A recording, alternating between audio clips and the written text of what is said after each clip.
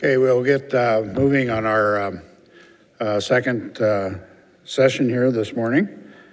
First of all, again, welcome to everyone that might be watching on live streaming. We would like to start this session out by having the jury each introduce themselves in a very short manner so that you folks can meet them. So you'd like to come up here so you can see their faces when they introduce themselves? Want to start? Good morning. I'm Edwin Fountain. I'm General Counsel of the American Battle Monuments Commission, which designs, builds, and maintains American military memorials and cemeteries around the world. Also Vice Chair of the U.S. World War I Centennial Commission, currently developing the National World War I Memorial here in Washington.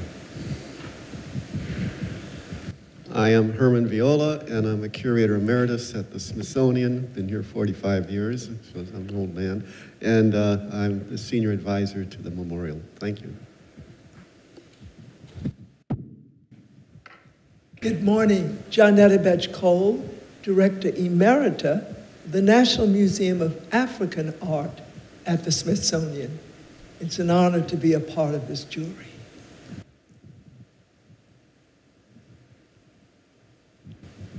Good morning, my name is Stefanie Birdwell, and I'm the Director of the Department of Veterans Affairs Office of Tribal Government Relations, and I'm honored to be here and look forward to your presentation.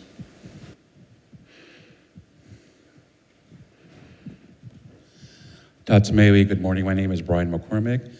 I'm an enrolled member of the Nez Perce tribe, and I'm a landscape architect. Good morning. Larry Abakana, Inupiaq from Barrow originally, and artist, sculptor, and glass artist. Nich Maitsky. I'm Lillian Pitt from Oregon and Washington with all the river tribes, and I'm also an artist and sculptor, and it's a privilege to be here and to get the wonderful opportunity to listen to you. Thank you. Aloha mai kākou, Kavika McCaig, Kanakoiwi, Native Hawaiian, from Kawaloa Kona Hema, on island of Hawaii, Ahiki Kealia Kauai. By trade, I guess I'm an environmental planner. I'm also a traditional Hawaiian practitioner in the arts of hula, chant, storytelling, and kiu'alu. And mahalo for allowing me to be here. And sitting up here in the dark is Kevin Gower, who is the Executive Director of the National Museum of American Indian and also serves as a juror, alternate juror. With that, we welcome you. I'll give you some initial thanks for everything you've done to contribute to this understanding of what the Veterans Memorial might be. And we look forward to your presentation. We will have the full 45 minutes, but we'll ask you to keep your presentation to about half that so that we have time for conversation with the jury. With that, I will introduce Stefanie Rocknak and let her work with her team. Stefanie. Okay. Thanks a lot, Don, and thank you, everyone. It's an honor to be here as well. Let me start off, though, by introducing my team, which is a fairly extensive team, and there's no way that I could have done this without the team. This was truly a collaborative effort. Two members of the team are here in addition to me, Peter and Herb, and I'll give them a brief introduction, and they will speak a little bit further on. Just very briefly, Peter played an integral role in regard to offering aesthetic advice, has made numerous additions and corrections to the design, including input regarding the dance poses, expressions, and facial features, utilizing his background as a professional sculptor and as a Native American. And Herb, who's also here, Herb Fricke, and that's Peter Jones, sorry, I forgot his last name, has also played an integral role in regard to aesthetic advice, including input regarding dance poses, expressions, and facial features, as well as structural considerations, utilizing his background as a civil engineer, a traditional dancer, and as a Native American. Next on the list is Paul Kluvers. He's a veteran structural engineer. Erica Price, the lead architect. She played an integral role in the wall design and offered general aesthetic advice. And then Jason Wells, our landscape architect. And all of these individuals that I'm reading now work for Akana, and Herb is the president of Akana. And then Danae Burke, who's a Umatilla descendant, she working with Erica, she finalized the design of the wall, and she selected all of the wall text, utilizing the information from the Patriot Nations exhibit that was on display here, and Herman Viola's book, Warriors in Uniform. Danae, Eric, Peter, and Herb, and I also helped to write much of the text in the design report. Danae utilized her architectural training and Native American background. Nitu Iyer is our electrical engineer, and for lighting, we have John Powell on board, and he helped me with the Edgar Allan Poe project that I completed in Boston a few years ago, and the Native American Veterans Advisory Committee that Akana put together, and Herb will talk about that a little bit more. And if selected, we would also have sculpture assistants, and they would be recent graduates of a Native American art college, and Peter will talk a little bit more about that. And also models. I would use actual Native American dance specialists to refine these poses. Okay, so that's the team. A little bit more about myself. I'm deeply moved by the significance and importance of this project. A national memorial that celebrates and honors the service, sacrifice, and dedication of Native American veterans, as well as their families, is long overdue. Our nation's capital stands in conspicuous need of this tribute. If I've ever felt a calling to apply to a project, it was this one. When the competition was announced last November, I drove to the museum for a site visit. While here, I had the opportunity to watch a Muskogee dance ceremony, which in part inspired my design. As I watched the dancers from the balcony, it seemed as though I could almost feel their history, their sense of community. I was confident that I could envision a memorial that would reflect the principles outlined in the competition manual, not only on a general philosophical level, but also on an intimate personal level. By remaining open and humble, listening, watching, and changing, I have hoped that Native American veterans, past and present, could speak through my figures. I'm here to honor their presence. And this is one of my wood sculptures. I'm generally work in wood, but I also work in bronze, and that's me working on a fairly large one there, and that's probably between 7 and 8 feet tall. It's half of a figure. But that would be the scale if I had actually completed the entire figure. So let me give a brief overview of the project. I know that the judges have read this, but if there's anybody else here, this gives them a general sense of the project, and then I'll go into more detail. The Enduring Dance, which is the title of our project, honors Native American veterans, their families and communities, while educating and inspiring non-natives. The visitor is presented with a compelling visual and textual story of Native American armed service and sacrifice. A central female storyteller figure stands in the welcome circle, inviting visitors to bear witness to the account of Native warriors who have been protecting their homeland since time immemorial. Behind her, 8 warrior figures dance atop a low circular granite wall bordering the wetland. Each uniform figure represents a different military conflict and service branch.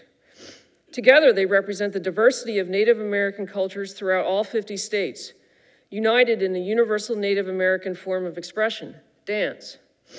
The figures welcome the visitors into the dance, creating the sense that the visitors and the warriors are both encouraging and strengthening each other. The wall that they are standing on is inscribed with the story of these warriors from pre-contact and beyond, encompassing the obstacles, the achievements, and the continuation of the warrior tradition from generation to generation. At night, the memorial will be bathed in amber light, creating striking shadows of the figures, underscoring their ethereal and timeless nature. So going from left to right, and I forgot my laser pointer, but going from left to right, let me just review each one of these figures. So the one on the far left would be Civil War. He would be an officer. And the one next to him would be World War I. And she would be enlisted. And next to her would be the Korean War and enlisted as well. And the dances, that would be a fancy dance. This would be a jingle grand entry dance. And the third one would be men's traditional dance. And all of this was developed by working both with Peter and Herb and the Native American Veterans Advisory Committee that we put together. And then in the center, just to the left of the storyteller, that would be a contemporary Navy SEAL. And he would be an officer. and then there's the storyteller, and then to the right is the color guard, and that's Revolutionary War, Army, or it could be Navy, actually. And he would be enlisted as well. And then to the right would be the Air Force officer, Vietnam War, and that's men's traditional dance. And then second from last would be the future. That would be a Coast Guard astronaut. Anybody can be an astronaut from the 5 branches, and she would represent the future, and she would be an officer. And then finally, there would be, and this would be a native Hawaiian dance, fairly general, and that would be a Marine World War II enlisted. So there'd be 4 officers and 4 enlisted in addition to the storyteller, just to create some balance. So the depth of Native American commitment to protecting the United States, the homeland, is made clear with a historical progression that reaches into the future while acknowledging and celebrating the era of pre-contact. Now I have in parentheses the principles that I think applies to each one of these points. I'm not going to read them, but I'm just pointing them out to you now. The memorial is incorporated into the already existing circular open space of the welcome circle, and so the arc of the wall and the placement of the figures complements and emphasizes the already established sacred and ceremonial aspect of the welcome circle, while certain elements of the design purposely reflect the circle, the dance, the drum, the orbit path that the storyteller is standing on, and the medicine wheel. The circle of life is timeless in and of itself, signifying eternity with no beginning and end. Sorry, I'm really nervous. I think everybody's got to be that goes through this. So, also, it utilizes and incorporates the biggest open space outside of the museum. Several hundred people can view and interact with the memorial at one time if the occasion arises. It is designed to be integrated into ceremonies. And all visitors are greeted by the memorial as they enter and exit the main entrance.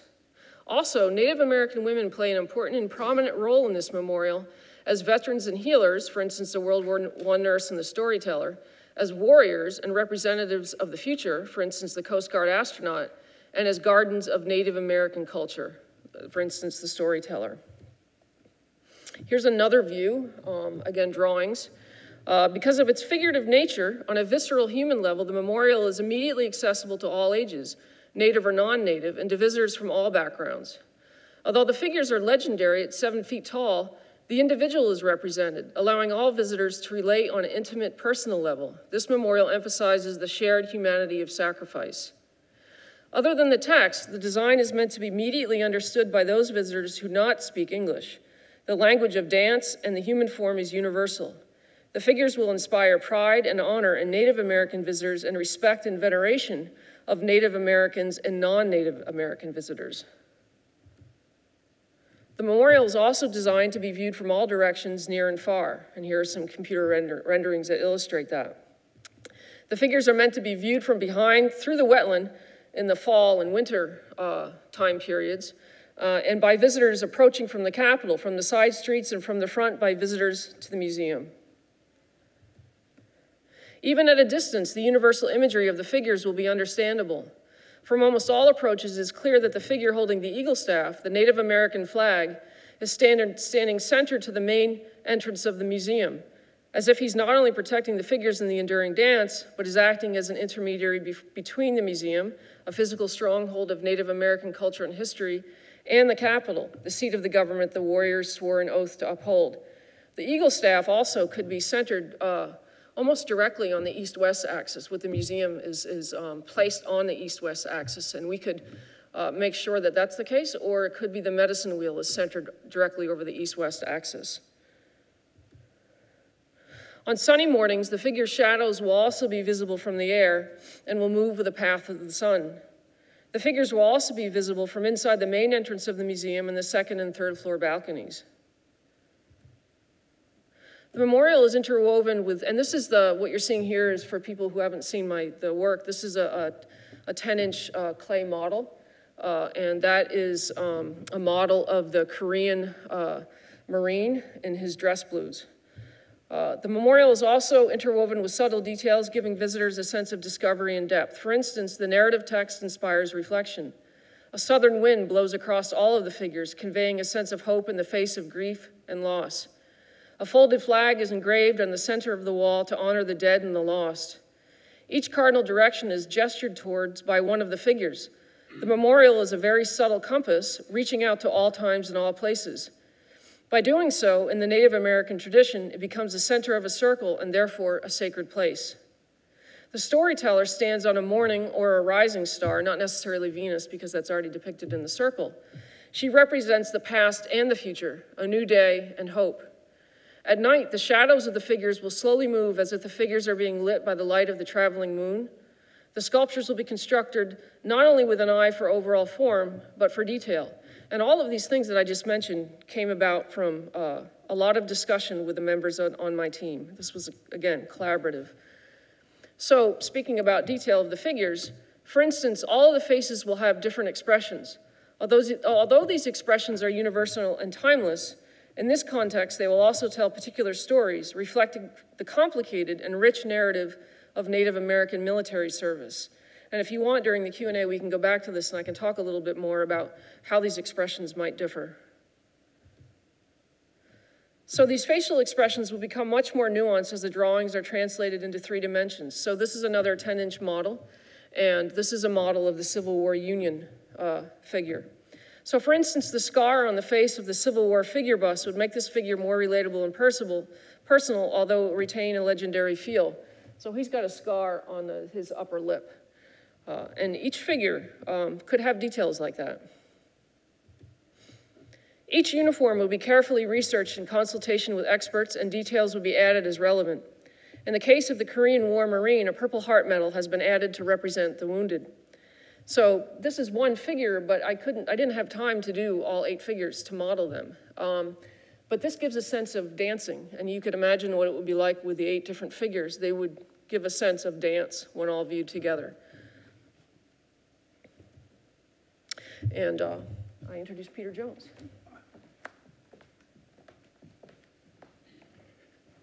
Hello, my name is Peter Jones. I'm Onondaga Seneca from Western New York. I was drawn to this project because it has a lot of things in it that I would have done if I was doing it. This is a little bit of my work. This piece is called Homecoming, and it's being installed at Watkins Glen this weekend at the state park.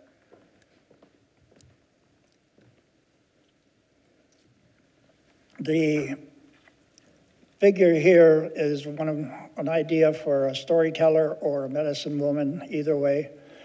And she's holding a bowl and a fan for either smudging or offerings, prayers, healing. She represents a lot of our culture and is speaking directly to the figures behind her.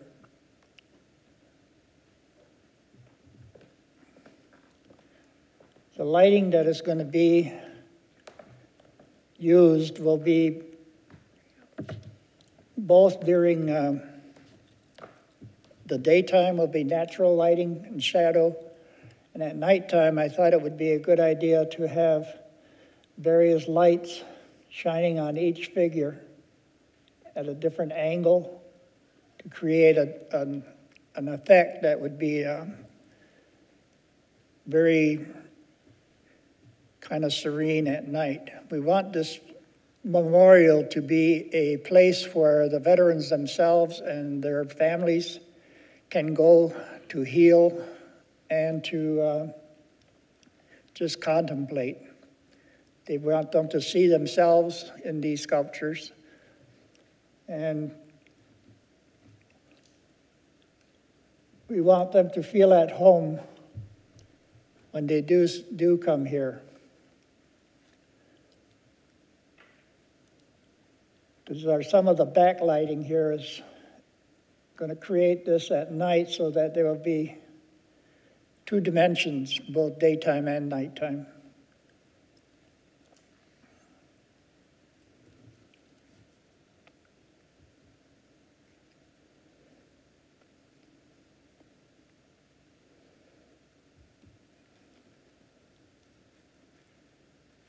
This would be approximately what they would look like at night with the backlighting on it, the different figures. Oop.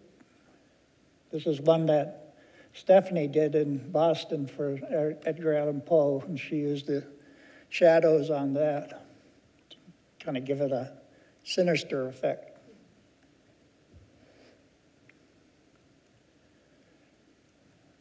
The natural elements are blended in with the rocks that are outside already on the site, the grandfather rocks. The wind would be a southern wind, the way the sculptures are placed.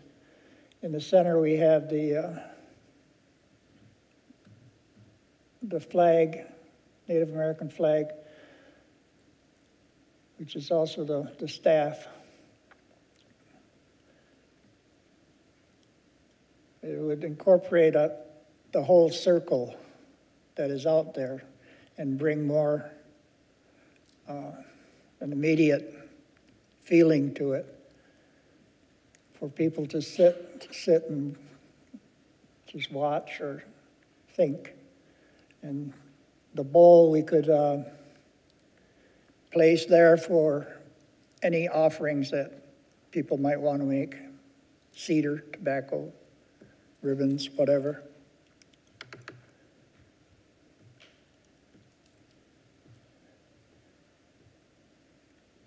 This design is from the Civil War. Is it Civil War? Yep. Yeah. A lot of the poses are taken from various dances that are caught midstream.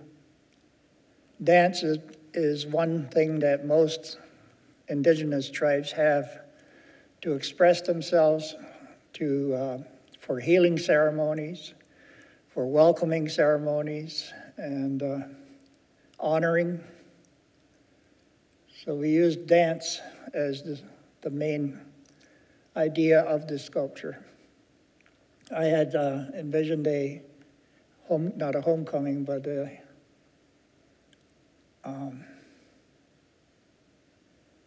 dance where they all get together and celebrate the day and celebrate meeting people that you hadn't seen over the years.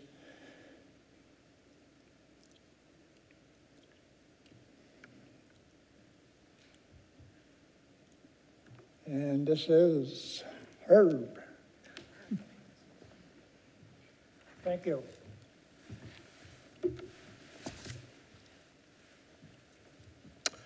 Heisha Adish, good morning. Herbert Fricke, Kudacha. My name is Herbert Fricke. I'm a member of the Arikara tribe, affiliated from the Great Emiche Nation. My Indian name is Wolfhart Shantoksha Shante. I was very honored when Stefanie asked me to join her team. This project is of great interest to me, not only as personally as a civil engineer, getting involved and working with an artist. There's so many things I'm learning myself, but also because the military goes way back with my tribe, back to our Treaty of Fort Laramie, where many of my ancestors joined the Army as Indian Scouts. And to their chagrin, you see that, but we are very proud of that legacy with the Arikara, the Sanish people. Also, my father was a veteran, and my father-in-law is also a veteran, Vietnam. He holds a Purple Heart, and it's very dear to me.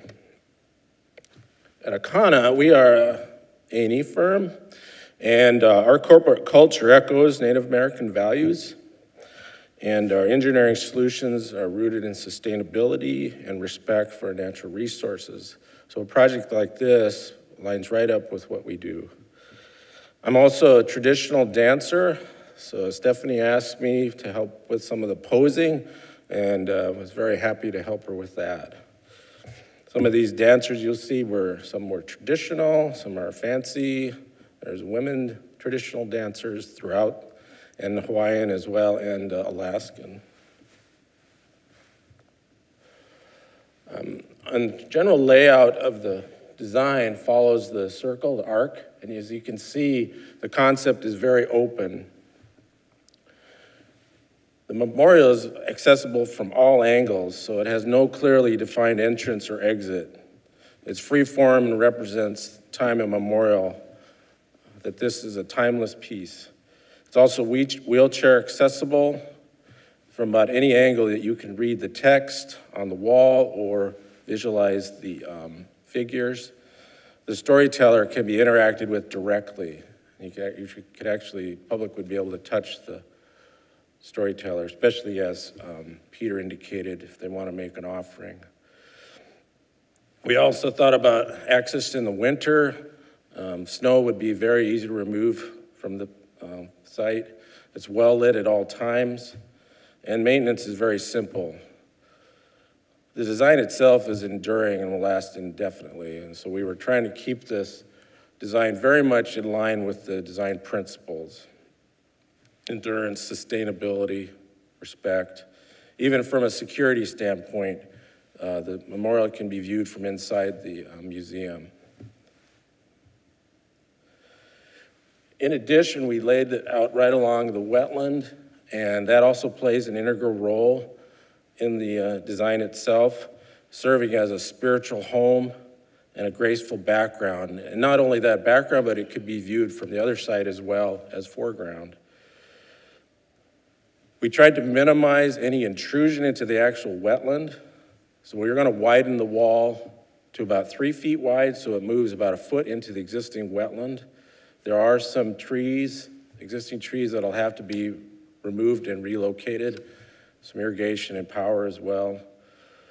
But we would use those plantings, take those plantings and use them to either camouflage the lighting poles or place them in a good location in terms of view from the memorial too.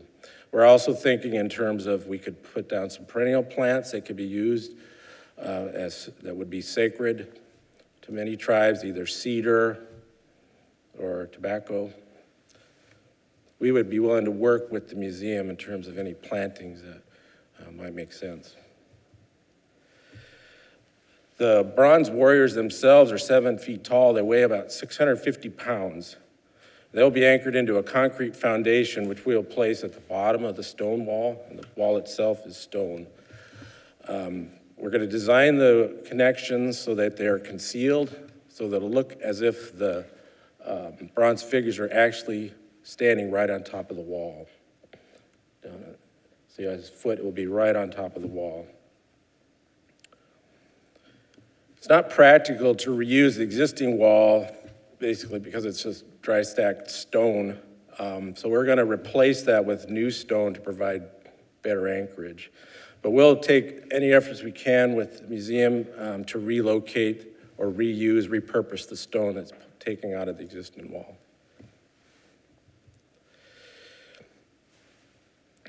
As Stefanie mentioned, we made a tremendous effort in trying to listen to Native American voices as we did the Stage 2 competition, particularly those of the Native American veterans.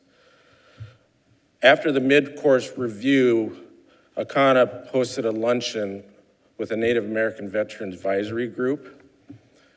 We presented the enduring dance concept to them, and that group consisted entirely of retired military and veterans, both men and women, from the Vietnam and Iraq, Afghanistan service era. As a result of our discussions with them, we made several alterations.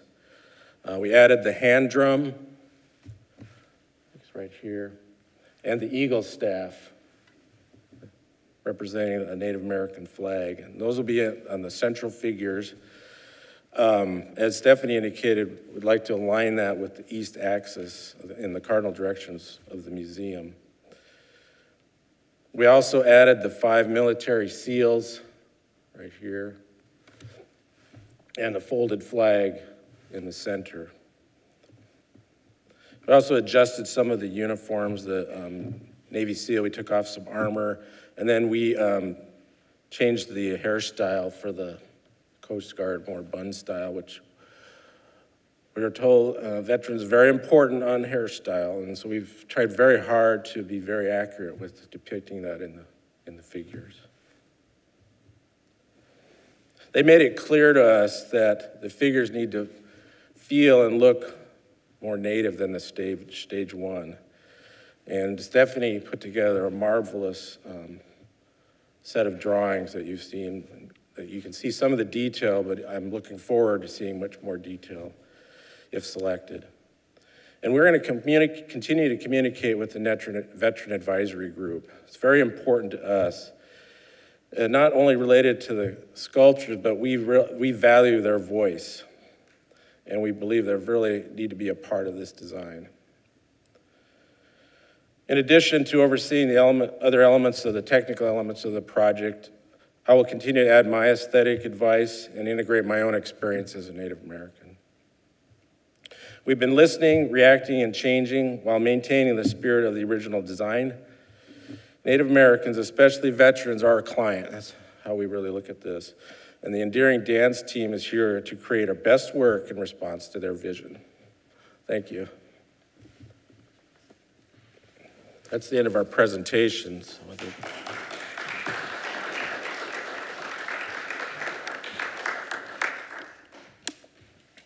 Thank you so much. We would like to open it up to the jury for any comments, questions that you may have. Who's first? Brian? I'm real curious about the lighting. I was just wondering if it's going to be static lighting, or is it going to be more like animated lighting at night? You know, it would move. The shadows would move, so it would be on 3 light poles. Some of the lighting in the wetland. Yep. Sorry. So let me go back. I'll bring up the site plan.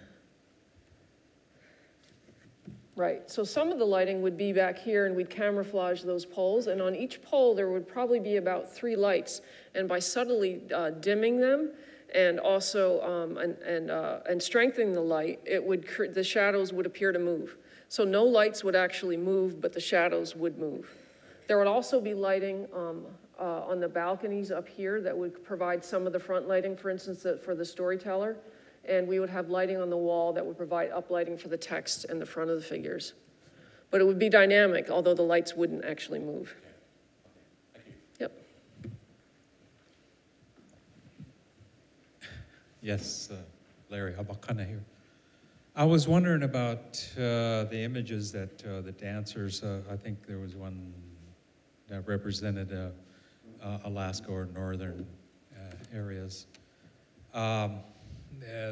The one that I saw was looked more like Canadian Inuit people. Mm-hmm. So I was wondering if you had different tribal members in different regions to come and kind of view and kind of get their ideas.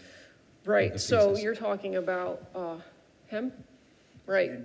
Right. He holds the hand drum, and we didn't have any actual, at this stage, we didn't have any feedback from people who are actually familiar with these facial features. Rather, Peter and I together looked at pictures of Alaskans, Inuits, and this is a composite piece of that just to represent that region. But again, if with these drawings, my drawings aren't nearly as detailed as my sculpture. If selected and we moved into the sculpture phase, I would have photographs, a whole portfolio of photographs of people that I wanted to represent and create a composite of that. As I did with the Civil War figure, that was, I looked at a bunch of photographs, so I didn't get too specific to create a composite piece, but yet it still represented the region faithfully. My brother-in-law, was Yupik from Quinhagak, and he told me a lot about it. He was also an Air Force veteran. So I knew a little bit about it, and from him, and from being at the Institute in Santa Fe. The skin drums were one of my favorite singers and things, but we couldn't get too tribal specific doing this. So we did do the composite faces. Is there anything else? So aloha mai kākou. I guess I'm coming from a perspective as a 20-plus year dancer, chanter, drummer in my halau hula. And so I guess big picture, the concept of the enduring dance, the fact that many of us as natives, like that's the means and ways for generations that ancestral knowledge was transmitted specific to place, ancestral memory by which when we conduct dance affords opportunity not just for identity but for connectivity and in this modern world for relevancy. And so, that's an overall comment. So I really appreciate the approach here of dance being the exposition of expression that can cross a lot of different, literally native interpretation and focus on a common theme of endurance through hardship as war brings oftentimes. And that the fact that dance is used in many of our cultures to celebrate the beginnings of life. So when someone has a baby to someone's death, dance is that means and metaphors to emote and expression. So that being said though, and because you folks had taken strong steps towards providing specifics, I do have commentary on the Native Hawaiian figure. Very specifically that it's more representative, I believe, of Polynesian. In general, I'd say more Tahitian, Samoan, or Maori. It's not indicative of what I am familiar with in terms of hula. Specifically, the lei po'o, or the lei on the head, it's something that we do use, but in terms of positioning of what's shown on the po'ohivi, or the shoulders, or the kuli, or the knees, that's again more probably Tahitian or Maori or Samoan. For Hawaiians, we place our adornments on our wrists and our feet, our ankles. And then for me, the other big part is just the mixed media of sorts. I am not too familiar, other than when you're in military dress, I know there's an allowance for using a lei a'i, which is the lei adorned around the neck. The material is not irrelevant because there's symbolisms, of course, whether you're using flower material, seed material, material from the ocean like our kupe'e. But to have the mixed media of adornments that are typically of traditional dance with military uniform, I think is a discussion that you still need to kind of figure out as well. And then lastly, and this is me being a stickler, is in terms of positioning and what the conveyance of the story is. Again, I only can speak to hula. Hula, in terms of motion and movement, cannot exist without text. So it could be an overall generalization of a positioning or pose, but to some degree, if in that pose you're trying to communicate a singular idea or thought, then to me the positioning and pose should be indicative of that pose. So if it's pointing to the east, there's nuances of hand positioning being a little bit more, extended. The positioning of the feet, I'm trying to figure out if that's a ki'iowehe or is it a hela. It's a generalization. But to the degree though, if you're using it as a representation that is of quote unquote Native Hawaiian exposition, then it needs some maturing of thought. Clarifying, absolutely. Right. Yeah, I expected your question, actually. So my apologies for being vague there. And I've looked at a fair amount of Hawaiian dancing, but I'm not anything close to the expert that you are, and I was worried that one of the arms wasn't bent. But we were trying to make him relate to the lower 48 dance to the Hawaiian dance. So I had to compromise on both sides. Sure. So, but I think if selected, we would clarify that, because what you're telling me now, it's kind of blurry, and we'd have to bring that into focus and make that have real articulate meaning. And I respect that, and we would certainly do that. And I only share that from a perspective, in Hawaiian we say, I usually say, he leo wale no, he kanaka wale no, aka, he Hawaii no. Like, I'm just a voice, I'm just a person, but I do carry all my ancestors with me. So it's a perspective of my teachers and training that go back generations as well. And if I didn't say it here, and if you didn't get to hear it from me, then, to sort of allow it to continue on without sort of commentary would be a disservice to you as well as to what I bring to the table to represent. So I appreciate the opportunity to be frank and honest, but I do appreciate the overall aesthetic and approach that you're taking to the project. Thank you. No, we would have to change that. I couldn't live with it if it was wrong. So.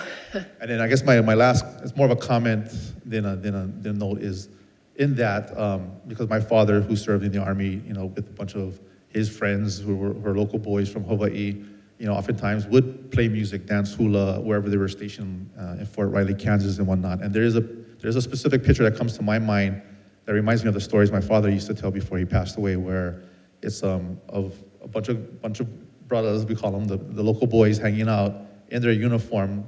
There's a lei draped around the person's neck, and he does have an uli or a feather gourd. It's more like a very informal setting. Perhaps they finished their shift or something, they're still in uniform, but they're in fellowship with one another. And to me, that's an important story to communicate too. So there are images out there, and that specific image comes from the Getty collection that you could probably find as a source inspiration as well as discussion. So again, thank you for the opportunity. Thank you.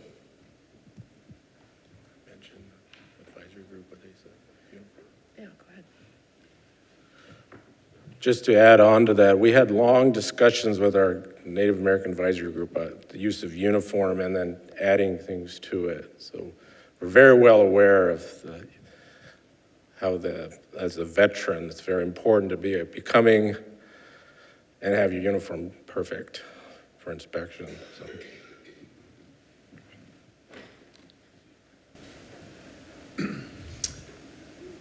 Beyond the overall motif and meaning of dance, in the individual poses and in the dances, the particular dances that they represent, is there meaning relevant to the memorial that ought to be taken away? And particularly for non-natives like me, how would I know that meaning?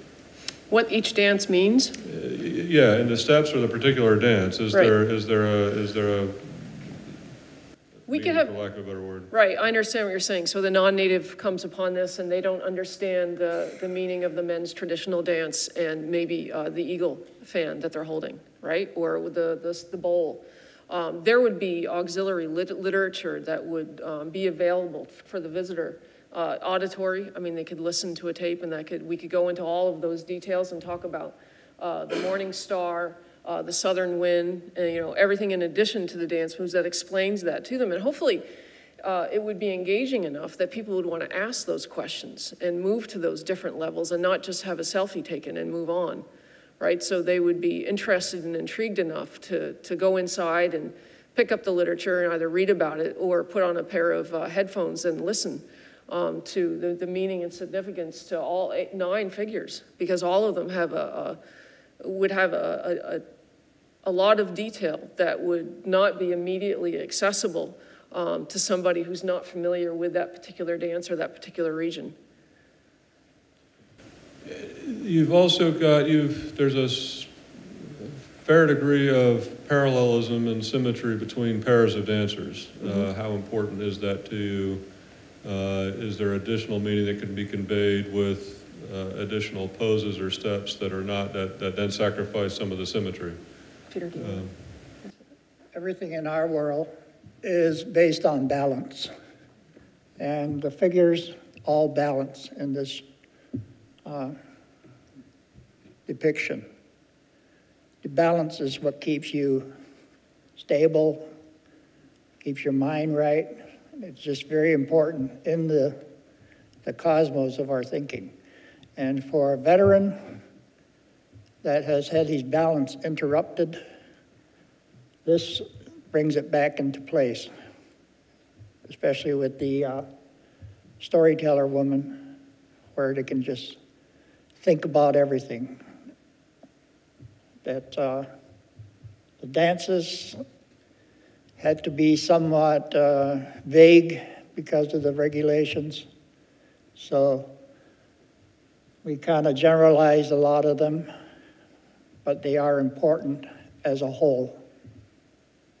I think what we strive for was that a Native veteran could go there and identify themselves, or any Native, or any person that's married to a Native veteran, and people that were non-natives but served with natives. So we incorporate all that, and we do explain a lot of it in the writing along the top of how they were involved in every war of the United States in greater numbers than any other minority or any other peoples, statistically. On a different question, so by incorporating this into the main plaza, you have a great opportunity for gatherings and larger ceremonies and whatnot. On the flip side, where do you see the opportunities for sort of private, quiet contemplation in the site, undistracted by the crowd? Well, I hope we have a crowd. But when you contemplate, you can contemplate and sit quietly watching or just looking at the figures. Or you can come there at a time when it's not so crowded. That's why we added the lighting. It would be accessible at night. And it would appear to be alive at night too, from the shadows. So I think it would be a good place both for gatherings of a group of people. It'd be good for educating groups of students about us. And it would be good for the Native veterans themselves to see themselves honored as such. Thank you. If I can just add one thought to my colleague Edwin here. So for example, we just had yesterday Kamehameha Day commemoration, and there's 4 statues that are around in Hawaii and here in DC. So that's a very public intimation of experience where there's protocol of chant. There's actually lei draping where the statue is draped in leis that are made by different parts of the community and come together. It's intended for sort of a public appeal, if you will, to celebrate. And part of our conversation is, well, what about for the more intimate, lack of a better word, offering? If it's someone coming with a single lei representing their father who passed away, who served in the military, and wanting that sort of intimate experience with the exhibit, may not necessarily always want watching eyes, and especially in such a public space as the welcoming circle, for that to happen. And so it's not a criticism at all. Anyway, we were just having a conversation, or at least some of us, about how do you create that intimacy if that were to be an intended part of this exhibit, or not exhibit, this. Just really quickly, I think Don's ready to cut us off here, but as Peter said, I think the time of day would be important, but also, so if you look at the third figure in, this is the Marine and dress blues. These faces, particularly his, can be positioned in such a way that you can't see his face unless you come up close to him. So it draws you in close, and it can create that intimate experience where you're having a relationship with just that figure. And I was at the Vietnam War Memorial yesterday, and it was mobbed, but I could connect. I didn't know anybody on the wall, but you can connect to those names just by coming close to them, and everybody else is shut out. So I think that would be the same with the text on the wall as well. People are drawn in close, and and they're in their own world. And you could also have a relationship with the storyteller as well. I mean, she's out in the middle, and she's there to greet and interact with people. Did you speak to the content of the text? We didn't, the content of the text, we didn't talk directly about that. I have that here, actually, if you'd like me to read some of that. But as I said, Danae selected all of that text, and it was taken from the Patriot Nation exhibit and from Herman Viola's book, and it speaks to the history of Native American commitment to the United States Armed Forces, and gives a brief history of that. And it is chronological, the text, because it made more sense, but the figures themselves are not chronological because we didn't want to create a sense of a beginning, middle, and end, because we thought that would be contrary to Native American tradition, and we wanted to create an idea of eternity and open-endedness. But I can certainly read some of the text if you'd like me to. Okay. Just wanted you to speak to it. I do, in fairness and equal times, I do have to end this session. Stephanie and team, this is a very, very brave effort on your part. I think to create a memorial like this that is so different than other memorials that we find on the mall or we find in other places, that speaks to the heart and passion of the Indian world, the importance of dance, the importance of bringing people home. And yes, if you were proceed to go ahead, you would have a mountain of people like these guys trying to figure out exactly the right pose, exactly the right facial expression and everything else, but it would be a challenge I think you would be up to. And we thank you so much for your contribution to trying to define what this memorial should be. Thank you so much. Thank you.